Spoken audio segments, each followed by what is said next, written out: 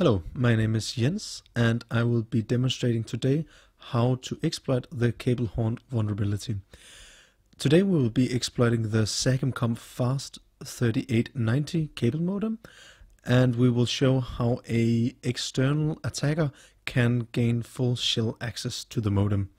All the code used today will be available on the Lyrebird's GitHub page, and all needed references can be found in the description of this video. The main part of this exploit is run in Python. This is a simple Flask application that hosts a server, which today will be acting as our attacker. This Flask application can of course be run on any web server that you own, but will in today's example just be running on our local machine. You can see it being run down here.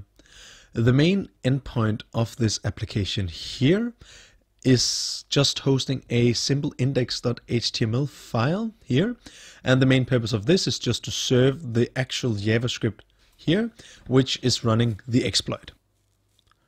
The JavaScript will afterwards send a request to the payload endpoint, as you can see here. The cable modem is now ready to receive a connection. Anything that is sent to its IP address is run as code straight away. Therefore, we here in the payload response sends an exploit code to its IP address.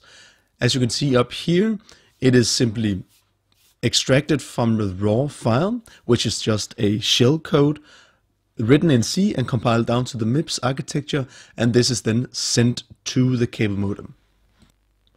And you can of course find, as mentioned before, the C file on the repository, where it's also explained how to compile this to the MIPS architecture.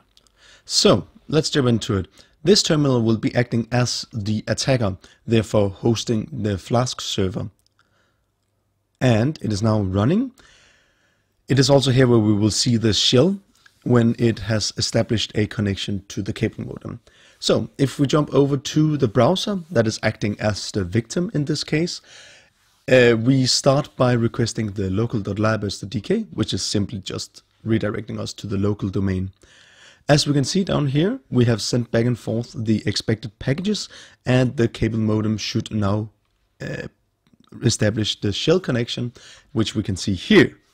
Now we have a shell connection into the modem itself.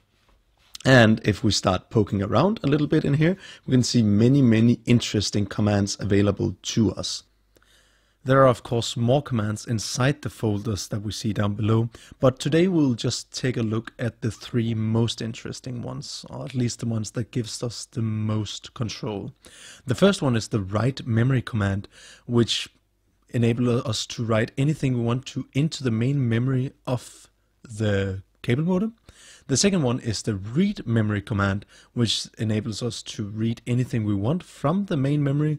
And the last one is the call command, which enables us to call anything in the main memory.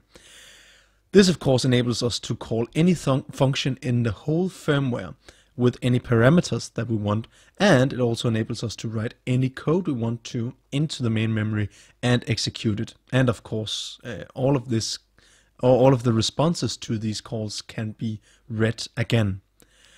These three commands also exists inside the flash folder, which enables us to do exactly the same, but persistently, so through reboots and alike in the firmware. Thank you very much for listening.